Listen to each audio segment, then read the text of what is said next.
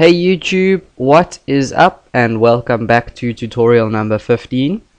And in this tutorial I'm just going to explain to you guys what the CSS box model is, and I'm just going to start off by saying that it's actually quite easy to learn, guys, and you're going to be using it in every single web page you write from now on. So that's just one more reason to stay and watch this video until it's finished. And what I want you guys to do now is just go over to the body of your web page, and you can add in any element you want. I'm just going to use a header, so let's just go ahead and H2, and inside my header I'm just going to type something random like I love my subscribers, just like that. In fact, I love you guys so much I'm going to put an exclamation mark there. Okay, cool. So now we can go ahead and run this in Firefox. And you're saying to me, okay, well, this is no different to anything I've shown you guys in the past. It's just a plain old boring header on the top of our web page. Why are you showing me this? Well, what if I told you that every single element on our web page is actually displayed as a box? You guys can't see that box yet, but it is actually here. It's just all white, or it's all transparent, so you can't see it. But what if I went back to our CSS and I changed the background quickly? So let's just change the background of our header to be blue. Background minus color, and we'll use this blue from the previous tutorial, which was 008AFF. And now we can go ahead and refresh this in Firefox, and now you can kind of see we've got this long blue rectangle with our header in it. So you can sort of see this box taking place now. Right now it's just the background that you can see, but yeah, you can actually see it. Now what if I said that this box was made up of 4 parts? Okay, the first part is the content, which is this text right here. Then the next part is the padding, which is how much space there is between where my text ends and where the blue of our background ends as well. So the space between maybe the bottom of our text and the blue of our background. But as you can see, there's not actually much space. In fact, I think it's 0 pixels. So right now our padding is set at 0. And then the next part after that is the border, which is basically just a line that goes all the way around our box.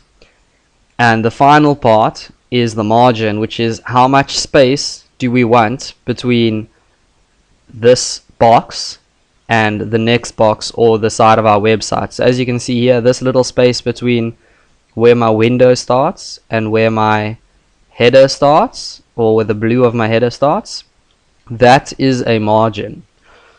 So that's the 4 parts of the CSS box model, and in this tutorial I'm actually just going to talk about padding a little bit. So what you can do now is just go over to your CSS. Let's open that. Okay, and like I told you guys, the padding is the space between our text and the end of our blue box, our blue background. So let's just go ahead and add in a little bit more padding, and then you guys will probably understand as soon as you see it. So let's go padding, and we'll set that equal to 20 pixels. And when you save this and go back to Firefox, watch what happens. The space between our text and the end of the blue background is going to get bigger. Watch. Bam! Check it that. Okay, so that's what padding is like on 20 pixels. And what happens now is we've got 20 pixels of padding on the top, so 20 pixels from here to here, then 20 pixels on the left, so 20 pixels from here to here, and 20 pixels on the bottom, same thing. And we actually have 20 pixels on the right, but it starts here and it goes 20 pixels in. And our website, if our header was so long that it took over 2 lines, you'd get exactly the same amount of space from here to here as from here to here. So that's pretty cool, and that's how padding works. But you can also have a different amount of padding on each side. So you can go back here and you can choose keywords. So you can have padding top as 20 pixels. Then I'm actually just going to go ahead and copy this. Then you can also have padding bottom, and you can set that equal to like 60 pixels or something random. Wow. And then you can have padding left, which you can set at like 50 pixels.